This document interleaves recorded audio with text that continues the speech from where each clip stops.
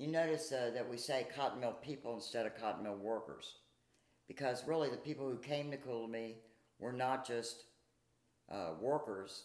The people who made up this town were they had a doctor, they had preachers, they had the man who ran the drugstore, the man who ran the shoe shop, they had a nurse, they had the lady who ran the medical clinic, they had a newspaper publisher, and these people all considered themselves part of the cotton mill world.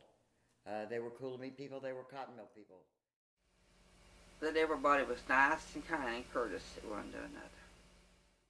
One young man wrote in his diary, "Cooleemee bids fair to be the New York City of Davie County." But that was my first trip to Cooleemee, and I thought I'd been to New York. It was so big. I'd been somewhere. I'd been